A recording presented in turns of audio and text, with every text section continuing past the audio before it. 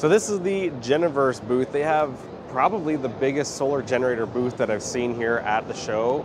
This is a very, very impressive booth. They're running pretty much everything on their systems.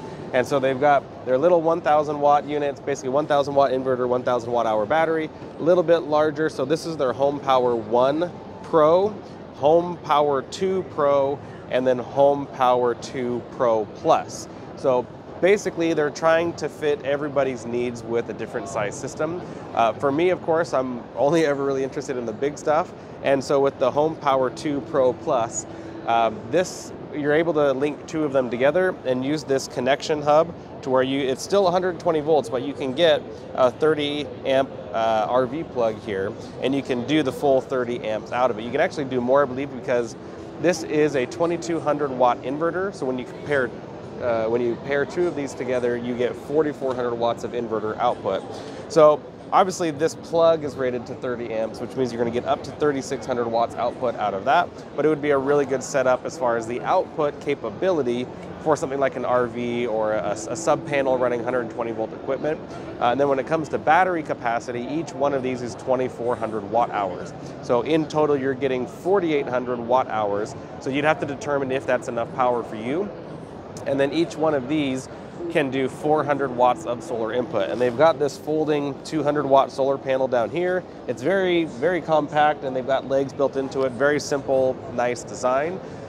So this would be able to run something like a small RV, definitely the essentials of a house, like your fridge and freezer, no problem for 24 hours or something like that. My concern would be the solar input. It's not a really high solar input, especially if you need to offset your total power needs, because you still need to be able to run the fridge and freezer during the day. So they used to be Generverse, that was their company before, and that's when they had the Home Power. It was more like a tower on wheels, but now they've got an even cooler system that's its own powered tower for moving it around. Let me show you that. This is what I guess I would call their power tower, and basically so it's got the same Home Power 2 Pro Plus units in it, just like we saw over there. It's got this sliding screen here, so if you want the display to be dimmer, then it's not going to keep you up at night or anything like that. It's got the same connection hub here on top, still 120 volts, but this is actually integrated with basically a switch. This is a manual transfer switch. You would pre-select which circuits you want to run. Your electrician would help you install this. And then you say the electricity is expensive for part of the day. You could run the house on the generator option, which is going to then help lower your electricity bill. And then when the electricity costs less, you switch back over to line, and it'll recharge this whole system when the electricity is much more affordable. And then you just have it in the off position to where it's not doing anything on your house at all. So the cool thing about this is it is a powered tower right here. See if I can turn it on. So you select which direction you want it to move. You push an arrow here, and then it'll actually move around for you using the power here. So very impressive if you have a flat surface area that you need to move it around and you need the assistance. That's definitely going to be a cool thing. And then the last thing is this huge home integration system. Now this is still about 1 year out before they have this ready. And this is the battery bank, and then here we've got the inverter and charge controller. And this is a 15 kilowatt hour battery bank. So seriously powerful. This is easily a day's worth of stored energy for most emergency situations. It could realistically be 3 days of stored energy depending on what you need to run. Again, it always comes down to what you need to run. If you need to run a space heater or a central air conditioning or even just a window air conditioner, you're going to greatly reduce your length of time of how long you can run this equipment. But you can have up to 4 of these per one of these. Now each one of these can do 120 and 240 volt. You only need one of them to do that. And they're trying to decide between the total kilowatt capacity as far as the output.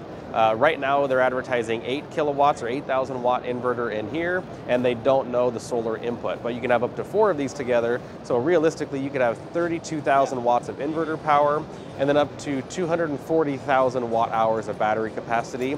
Obviously you'd have to have enough wall space to be able to do that, but they are trying to get the price down on it so that way they can be very competitive in the market for backup home power wall type setup. So The cool thing is you can use this for off-grid or for grid-tied to help offset your energy bills. And that seems to be one of the themes here at CES 2023 is offsetting the electricity bill. So overall, lots of cool stuff here from Generverse, and I'm excited to see when this comes out especially and try this out. And I think some people will have a use for this. It's definitely right there in that middle cap type category. And so if you need a portable system, then this seems to be a pretty good option. The solar is a little bit low, so you need to be aware of that. But this here, I imagine will do extremely well and be very impressive once people have them installed on their house. I don't know what you couldn't power with it essentially. So thanks guys, be prepared. See you all in the next video.